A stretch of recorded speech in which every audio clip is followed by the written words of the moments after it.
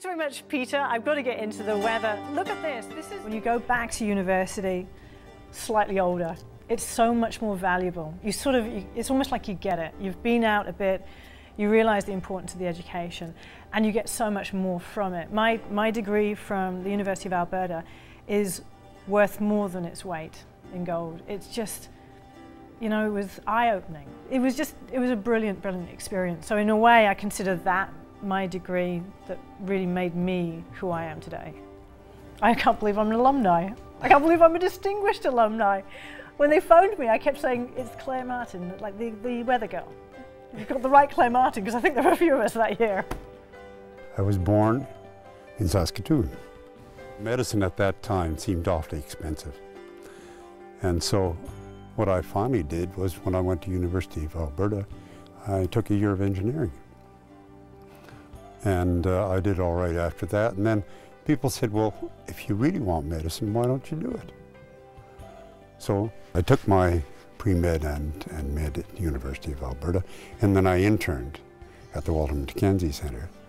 The interest that our professors had in us as students, we really learned from them. We really learned. I was born in Edmonton. Well, my father was attending the University of Alberta. My father was an electrical engineer. My mother was also a U of A graduate. She had a BSc in home economics. Back in the 60s, there wasn't a lot a woman can do with just a BA.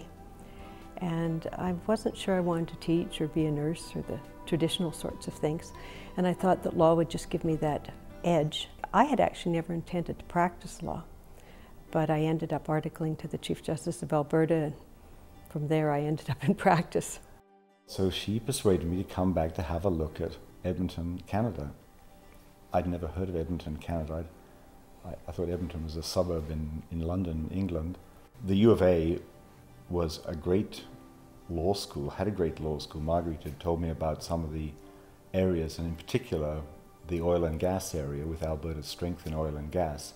So my master's thesis, because I took a master's here, as I needed a second degree if I wanted to ever practice here, was in pipelines. My wonderful professor at the U of A was Lewis Gwynn Thomas, great Western Canadian historian, who really brought Western Canadian history to the fore and realized the importance of our own history, of teaching our own history.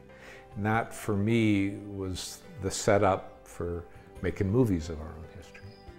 It's a bit of silence, almost. Over all the 50 films or whatever, it's always been tremendously important to me to live in Edmonton. And accepting the award for Dale Phillips, Mr. Tom Radford of the NFB. Dale, I hope you're out there.